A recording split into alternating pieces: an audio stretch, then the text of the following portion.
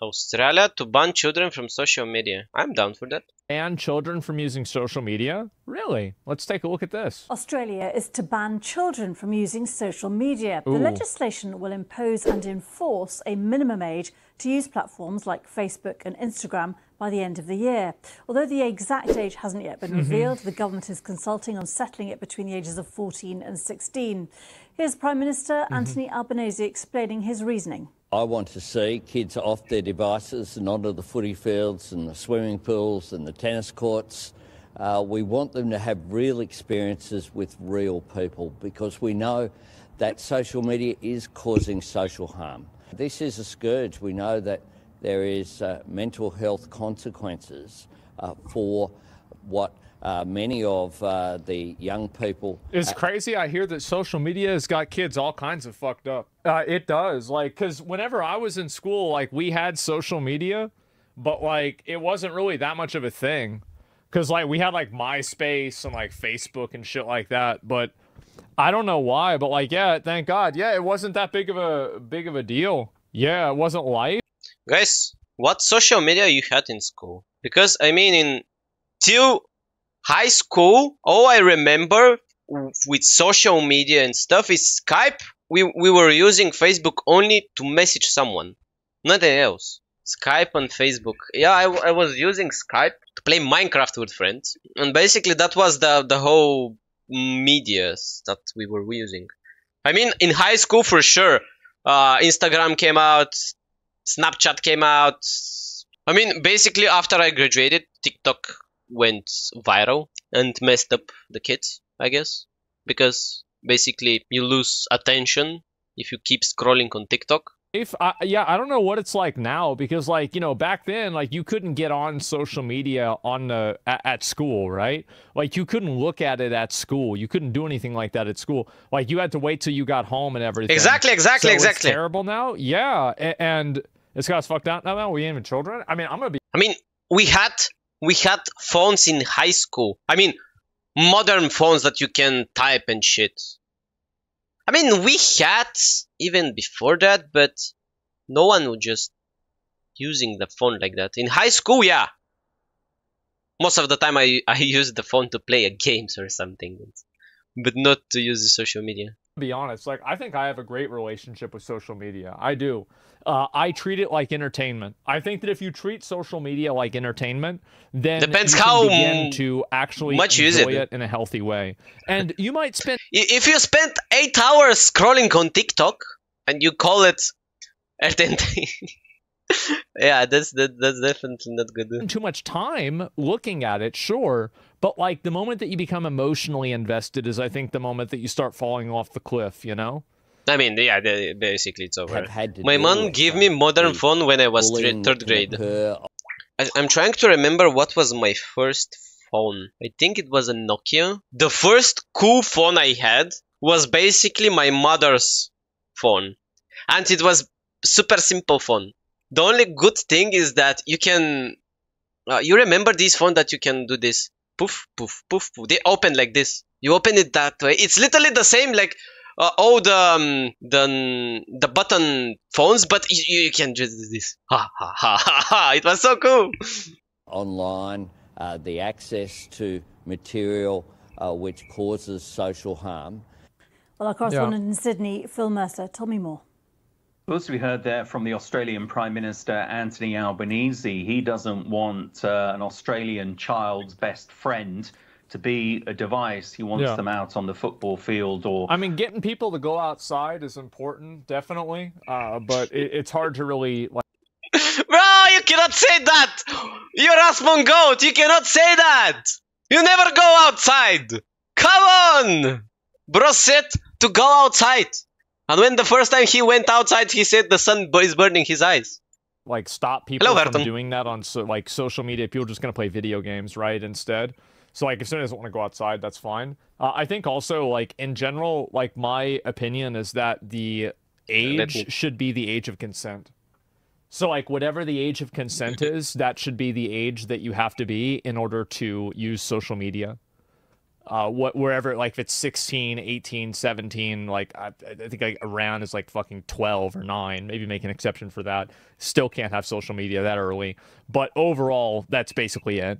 15 in Sweden, yeah, I'm not sure. But either way, I think that's really where I would look at it from. Playing netball on a court. So what his government is proposing, that before the next election, which is due before May of next year, he wants to bring in new legislation that would set a minimum age for children to access social media. He hasn't said how young an Australian would have to be or how old they would have to be in order to exactly. account. It's likely to be somewhere between 14 and 16 years of age. The Prime Minister is favouring the upper level in that age range. But many unanswered questions remain. How would this be enforced? We know that facial recognition... How many of you are using Facebook right now? I mean, using as a tool to scroll, to find information, to chat with someone who somehow is you, and also using Facebook. Well, you don't necessarily need to have like a hard level of enforcement. It's just that if somebody is advertising themselves to be underage, then you should ban them. And also it is a method of reduction. Like, guaranteed that there's less kids on social media if you get banned if you say that you're a kid on social media. Like, it's obvious that that's what would happen. So it's not like it's not like it's going to get rid of it. The only thing that can get rid of this problem is good parenting. At the end of the day, like, that's how you do that with good parenting. Just make parents cool. The only thing that you're really going to be able to do, because even if you made it to where you needed to have ID verification, kids would just use the parents who didn't use their social media accounts and then just pretend to be their parents. So there'd always be a way that you could get around it, and there's always a way that like kids can find to like get drugs or drink alcohol or something like that, right? Just lie, etc. Right? So like the only real... Sasha, question for you, because you're little. How long you're using TikTok, Instagram, and so on? And do you think it's a problem for the kids right now? Solution. Like, if I had a kid, would I allow my kid to have social media? Yes, it's a problem. Okay, he said it. But why do you think it's that way? I mean, what is in school right now? Because I was in school like I don't know, 6 years ago. What are kids doing right now? Like, are they perma on the phone and scrolling on TikTok, or it's just only we say that, even if we're not in school? TikTok is why humanity will go instinct. Jesus, so deep. I use TikTok 1 hour a day max. Yes, they are perma scrolling. So they don't pay attention in school, but they're just watching TikToks. Which, in my opinion, is still the same that when I was in school. I didn't pay attention in school. I was just playing on my phone, like games or stuff. I mean, yeah, for sure is a problem, but I feel like the school system has more problem with that. Because basically they make school boring, and when they make school boring, kids get dumb. What I missed? Why he's silent? I think it depends on a kid. What? Solution. Like, if I had a kid, would I allow my kid to have social media? Imagine Asmon Goat having a kid. Ugh.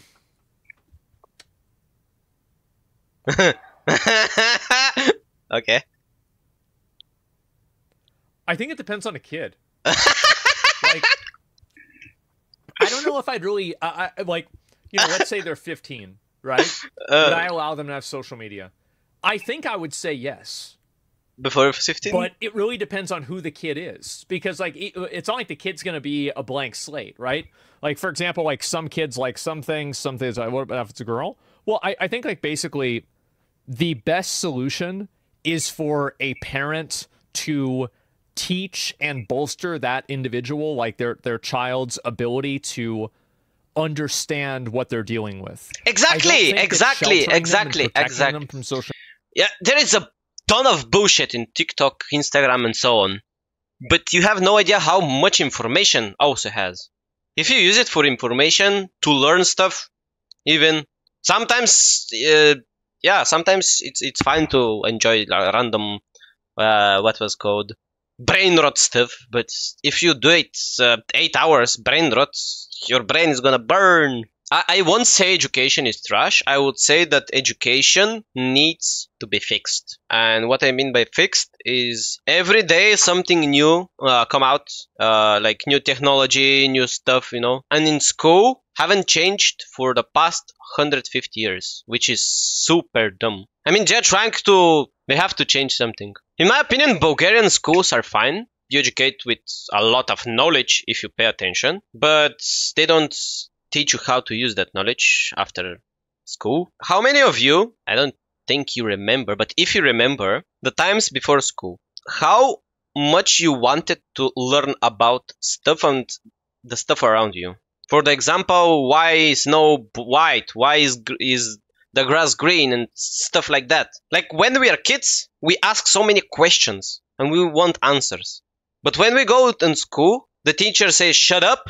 You won't say anything, and you will just listen. Basically, learn only what I tell you to learn. Give you tons of information. Give you one test, and if you fail the test, you're a failure. And basically, the whole experience is gone because they make you hate science. Yes, obviously. Well, who is not? Too much info and too much boring shit, most of which is useless or unnecessary.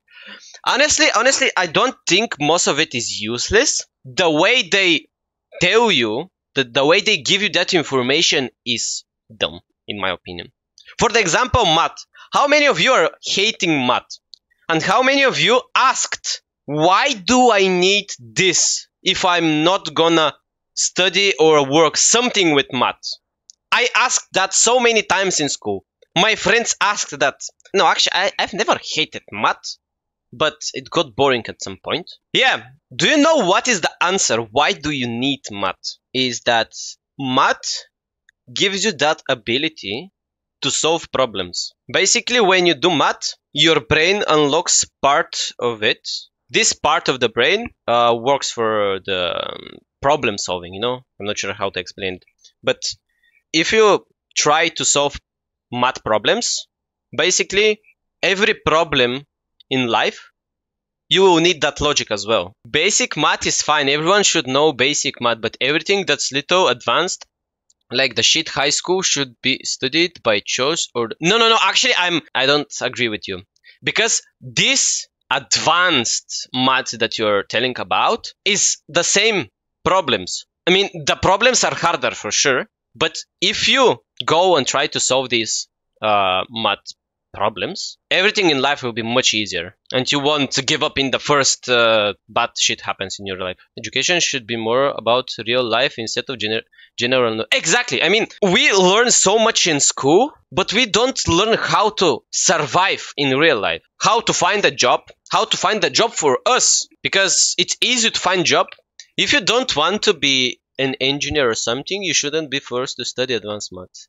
No, I don't think this is advanced math. This is basic math in high school. Even in the university where you study like advanced math again, I think it's still easy. A lot of information that school gives you don't give you the answer where you can use this information. For the example, a lot of the physics, chemistry and stuff, you have no idea how many experiments you can make and understand how world around you works. Not just with the knowledge. Social media is the best solution, but I think it's the best Let's see what systematic solution, if that makes sense. Almost a year. So, like, if I was able to, like, raise a kid and be like, yes, people are going to talk to you this way, you're going to see weird shit online, it is what it is, welcome to the real world. Like, I don't think that there's, like, I don't think that's bad. I feel like that's how to prepare, because, again, like, a parent's responsibility in a lot of cases is preparing their kid to become an adult, right? The parent's responsibility is protecting the kid, sure, but in that way of protecting them is teaching them how to protect themselves. And basically, school has to do it as well. Parents have to teach you how to deal in real life. School has to teach you, and no one does. I mean, depends on the parents. Maybe we need parent schools as well. But when you gonna do that? So, in a perfect world, I would probably let my kids have social media at a certain point, right? If you try to survive and to provide the resources for your family, like house, food, and stuff, the last thing is to go in school for parents, maybe. Not at 5. but at a certain point I would. But I would make sure that I was paying attention and they were learning what's going on. It's a As one goat as a parent. I think that it is. I think there's a lot of things that are net negatives on mental health, but you should allow people to engage in. So, like, for example, like fast food or like, junk food or like going to McDonald's. I think that allowing people to engage in things that are bad for them can help them learn that those things are bad for them. And in cases... I don't think letting him eat junk food will make him learn that this is bad. I mean, a good example is to go and touch something that is really hot. If your kid doesn't know that this thing is really hot, he will touch it at some point. Even if you tell him, don't touch it, don't touch it, don't touch it, he will want to touch it. But if you let him touch it, he will touch it, he will burn, and then he won't touch it never again. Easy learning. This is where you can allow a kid, it's like, don't touch the oven, it's hot. And exactly. Then, exactly. Like, yeah, well, why can't I put my hand on it? Well, touch it and find out. Oh my God. You're going to remember that one. Exactly. So yeah, it's like if you can teach a kid by allowing a kid to make the mistake themselves, that's the best solution, right? Because don't shelter them. It's the same with like alcohol and drugs. Like every kid is going to have the opportunity to drink alcohol or do drugs before they graduate high school. Basically every single kid. And maybe I'm in a weird place, like here in Austin, Texas, but here, like in middle school, people were drinking and doing drugs, right? So like, and then like the parents are doing that, right? But what I'm saying is that like that didn't fuck me up because I didn't like doing it, and my parents raised me to not be like that, and that's just how I am. And so... By the way, something that I remember that my father told me about the cigarettes was, I won't judge you if you smoked cigarettes. One thing that my grandpa told to my father was, don't hide from me that you're smoking. At some point, you will smoke and you will hide from me. So instead of that, just tell me that you're smoking. Like, it doesn't matter if I tell you to smoke or not, you will smoke if you want, right? And my father taught me exactly this. Well, I never tried cigarettes or drugs. Skill issue. I'm too smart. By the way, I tried cigarettes and pura. How is it called in English? Pura. I tried in the university, the first year. And I literally tried it because I told my friends I never tried cigarette. And both of my friends was like, they were smokers, and they said, this is the perfect time to try it, just to know that it's not good, I mean, you're already adult, you know that you won't smoke, and just try so you can see how disgusting it is. I tried it, it was disgusting. I don't even drink coffee. Same. I mean, the coffee is kind of fine for most people. I don't like the taste. Honestly, do judge people if they smoke cigarettes. It's brain rot for me. It depends. Like a lot of people start smoking at some reason. Most of them start smoking in school. I have a friend that started to smoke because of his mother. His mother was smoking, and he went to her and told her, if you don't stop smoking, I will start smoking. And she was like, you cannot make me stop. Don't ruin your life because of this. And he started to smoke. There are a lot of people that start smoking in school. Start smoking because they went through some trauma or something. Or they think that it's cool to smoke in school. That's why they start. It's not like you need to smoking. I think it's easy to say that you can just, ban social media. And like that is, I think, what you should do. But the true only real solution is good parenting. And hopefully you guys can understand the difference between those two things, right? Like the best real solution and the best systematic solution. Yeah. And age verification software will be trialed in this country. I don't think that will solve something. Specifics relating to this legislation. So essentially, Anthony Albanese, the Prime Minister, wants to clamp down. Age verification? You gotta be kidding, bro. Most of the sites that are 18 plus has something to ask you. Are you 18 plus? And you say yes. Of course you will say yes. Does that solve anything? No. On young people's use of social media. Hey, what's up? Sup? That parents are worried sick about what their experiences might be. And at the moment, there is already... I do think that there is a passing of responsibility to these social media companies parents are doing, and I think that it's unfair. If your kid is going on social media websites, that's probably the last thing that you need to be worried about that your kid's doing. Like, I don't know about you guys, but like whenever we were in middle school, we were going on all kinds of like weird porn sites and stuff like this in middle school. So like, you really think Facebook is corrosive? Like, come on, like, let's be honest. So it's like, and I guarantee you kids are doing that now. Absolutely. Because like, what do you think? Like, oh, they're different? Like, oh wow, like now they're not, come on. It's always the same. Supposed to be an age limit imposed by people like Facebook and Instagram who want you. I just don't see it that way. I mean, kids, most of the kids are saying it, okay, if I'm smoking, I'm cool boy, I'm cool girl, you know? I'm bad boy or something.